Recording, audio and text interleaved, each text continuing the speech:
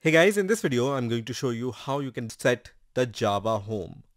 So for that, what we need to do, we need to first of all find out where Java is installed on our Mac operating system. So for that, we are going to open the terminal. So just click on this spotlight icon and then search for terminal and then open the terminal from here. So generally once you install Java JDK, its location is /usr /libexec /java home. So Java underscore home, and then you need to give hyphen and then capital V, and it's going to give you the version of Java which you have installed. So this is the version which we have installed, which is Java 21.0.1. Once we know the version of Java, so now in the next step, what we need to do is we need to set or export the path of Java home in our bash rc file or ZSH rc file. Now, if you are using the newer version of Mac operating system, most probably by default your Mac terminal is using ZSH. So we are going to set the Java home in the ZSHRC file. Now this ZSHRC file is located in your home folder. So when you do pwd and when you open the terminal for the first time, this is the home folder of your Mac operating system or for your particular user, right? And this .zshrc is located in this directory. So how to know that?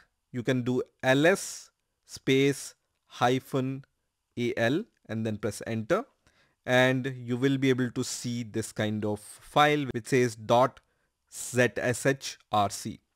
Now if this file is not present, you don't need to worry about it. We will create a new .zshrc file. So if this file is present, we will add our location to it. If it's not present, we will first create this file and then we are going to add our export. Now you can use any editor to edit or create this file. So if this .zshrc file is not there, you can use this touch command and then write .zshrc and then press enter, and it's going to create your .zshrc file. In my case, it's already present, so I'm not going to give this command. The next command is using a text editor. You need to open this file. You can use nano to open the .zsh file, or if you are the fan of text editor, then you can use open also. So just write open and then write .zshrc, which is the name of this file, and then press enter, which is going to open this .zsh file using the text editor. Let me make this text a little bit bigger so you can see here. So I already have one export here. In your case, if you have created this file for the first time, you will not see any export here. It will be blank. What you need to do here is you need to copy and paste these two lines here. I'm going to paste these two lines in the description of this video also, so you can directly copy them and paste it into your terminal. So the first command is export java underscore home is equal to $, and then this is the path which we have seen in the terminal. So we have used this path, right? User /lib exec /java home space hyphen version, and we got this version in my case, right? 21.0.1.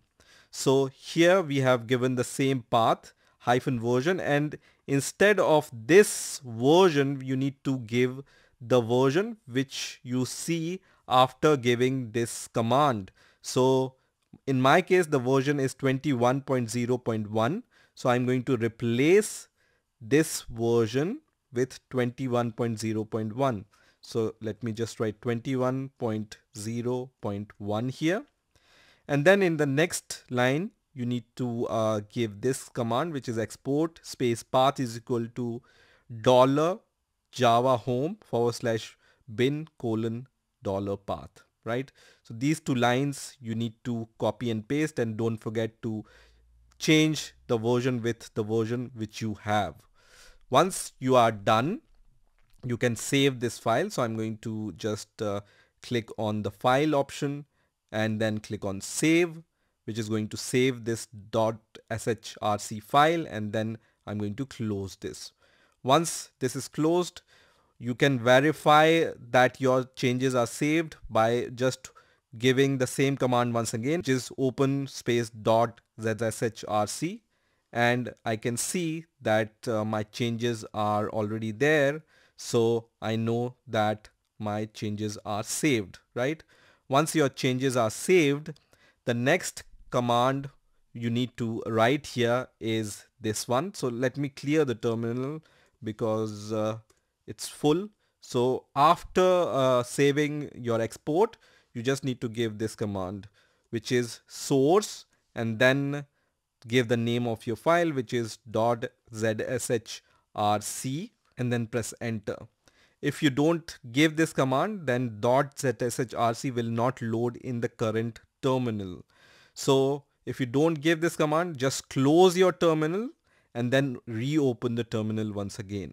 Okay, so you can also do this. So I'm going to just close this terminal and then quit from this terminal, and then once again open the terminal.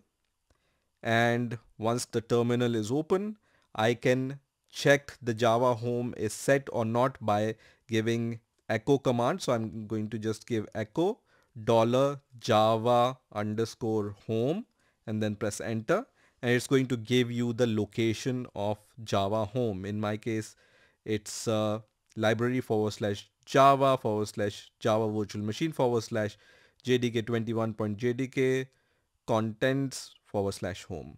Okay, so if you have followed all the steps which I have shown you, you will see this kind of output.